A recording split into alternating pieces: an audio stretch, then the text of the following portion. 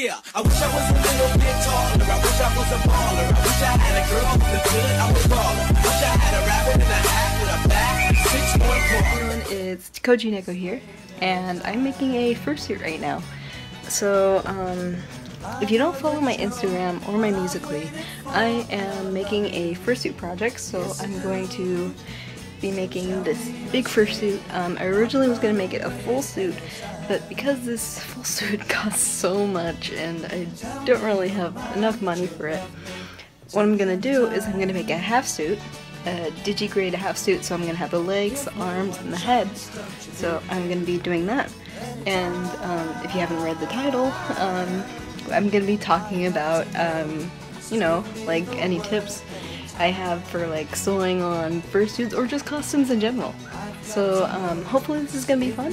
And my room's a total mess, and this is the only room I can really talk in without hearing any fans, and it's actually cool enough in here for me to talk about it.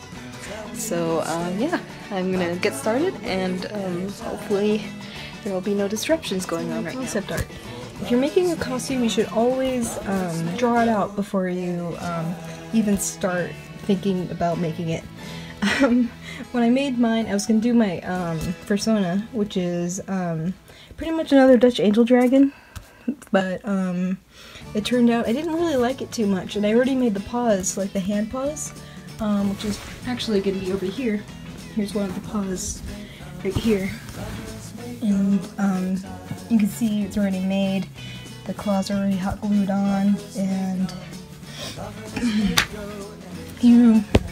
it's just like when you already made it, you kind of have to make your costume based around it.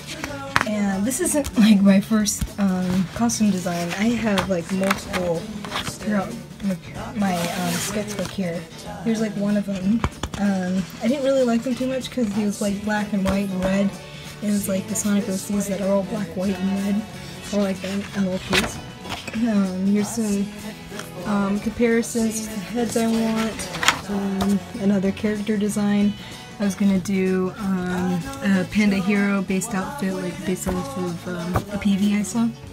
This was gonna be the big suit, and he was mostly black, and I didn't like it too much. So I went mostly white and mostly blue because I love white and blue. And black as like the hands and paws were what I decided on. So earlier, here's some of the heads I drew. The Toonie head was, I found a picture online and then I just drew it out, and so I can have a general idea what the head would look like. So it'd be easier for me to decide if I wanted like a kimono, which is the Japanese fursuits, which is Japanese furries, excuse me. And so I drew up the head foam base that I found, and this is what I just found, and this is what I liked. And here's a Toonie fursuit head where I just kind of drew out the shape. The actual fursuit was already furred, so I just kind of drew that. Here's a circle head, which has a very different shape to it, where it goes straight to the point and the bends and curves in different ways than rather than the Toonie head, which is pretty much mostly curved. And here was another kimono fursuit head that I looked up. I didn't really like how the picture was turning out, and I found out the kimonos were really hard to make for beginners. So I decided to go with the Toonie head because that was the simplest for me to decide on. I would recommend drawing it out like I did if you really want to decide on the type of head you want. It doesn't have to be a particular species, but if you really know what species you want, go with finding different versions of that head, maybe do some variations to it that would make it these different kind of shapes and looks. It's all depending on you, but this is what I did.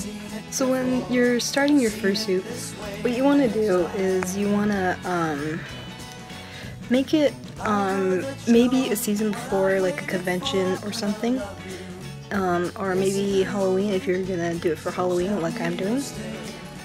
So pretty much just make it the season before, or just start it early. I mean, you don't want to get like last minute and it'll look just really sloppy and it'll look really, really bad. You maybe want to try practicing with some foam, and you might want to start practicing on sewing in general. What I decided to do, which I tend to have a habit of doing, this is like something I do every time. I don't recommend doing this, but I just kind of went ahead and I started sewing. That's what's like. I have some pillowcases before. I have used a machine before, and I would highly recommend using this machine if you're working with the big pieces, like the big bodysuit. But if you're working on the small designs, like the spots, maybe the like sewing to get on the ears, or like a pattern on the ears, or like if you're cosplay, you might have like some really intricate designs like embroidery on it. And I would highly recommend hand sewing those together.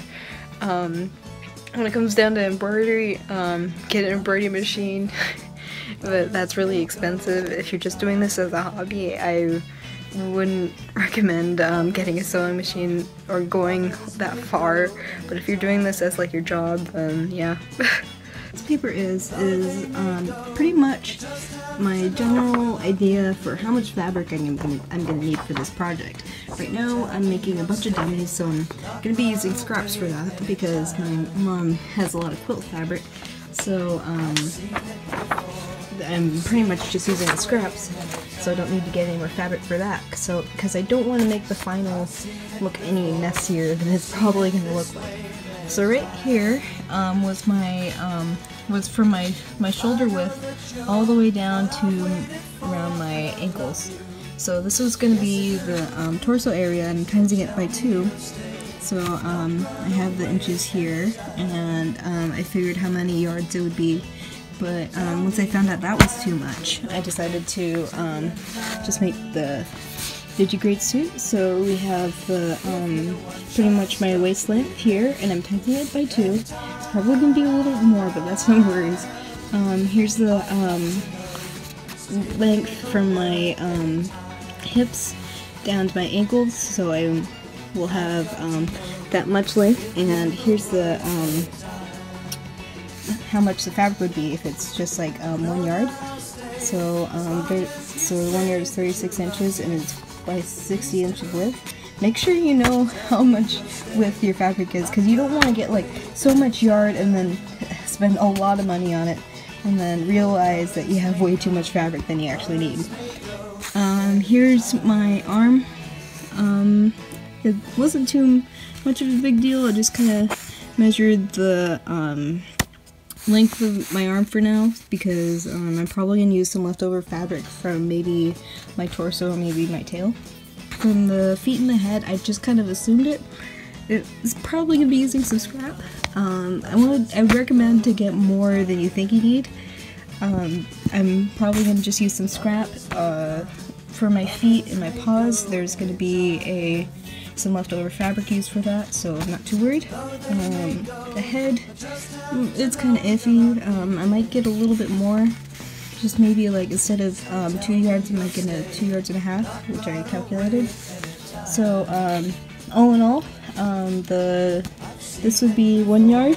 The tail would be 1 yard, and I might use half a yard for the other color, because this is a multicolored suit.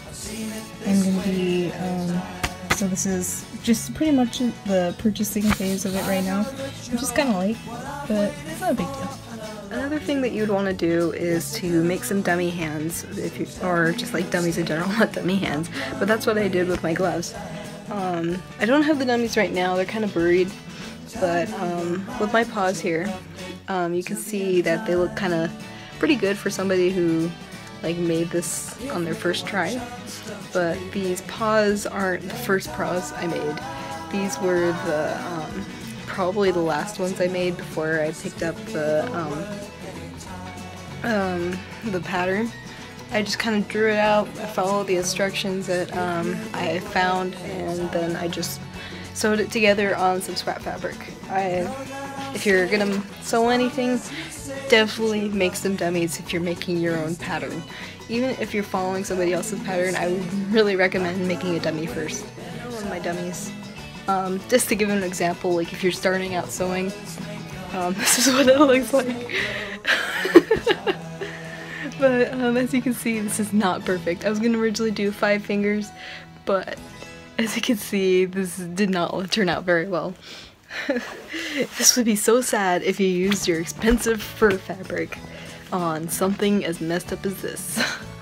So again, want to use some dummies. Another example of making your own patterns. This is my tail for my Dutch Angel Dragon, which is right here. So here's the Dutch Angel Dragon pattern. Here's the holes for the spots. I already cut out the area where the spot would go. You can see the evidence right here. And this is all cut out on some some general sewing paper. All I used was like this one giant sheet. You can definitely use some newspaper for making your patterns. I wouldn't recommend it, but it's a cheaper and faster way of making your patterns. I wouldn't recommend just using some normal paper. Just find something really flimsy, but not easily destructible.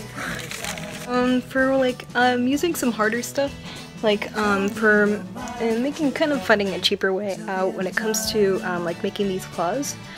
All I did was that I used some Sculpey that I found at Michael's. No, Joann's. I got this at Joann's. Sculpey's really easy to use, and it's pretty easy to sculpt everything by hand. If you want to, you can get some sculpting items or whatever. I don't know what they're called, but you can pretty much do that, and you can make anything you want out of it. You can make statues, or you can just like make your own figures, but right now you just want to make something, if you just want to make something small, you can just maybe use half a brick. I used half a brick for these claws here. If they're bigger, I would highly recommend using some aluminum foil for your shape, and then you put the Sculpey over it, because it would be easier to cook, and it would when you're using hot glue, this is very this is a simple thing that you need to do. Hot glue is I mean, it's not, you don't need to do it for like cosplay, but for like fursuits you definitely need to do it. But you want to use the hot glue over some cardboard, and I have some low temperature hot glue so I don't burn myself as easily. But what a lot of people do is that they put rubber gloves over their hands to make sure that they don't burn themselves. Every time you use hot glue, you're always gonna burn yourself. But my low temp glue gun, it's really easy to get glue on your fingers, but it's easy to take off because it doesn't burn as much. That's what I got for you guys right now. If you want anything else, please leave a like, subscribe, and leave stuff in the comments for me. I mean, if you have any questions, feel free to ask. I might even cover it in another video for you guys. So that's what I got for you right now. So goodbye, have fun, and enjoy sewing, and don't make any more sense than we do.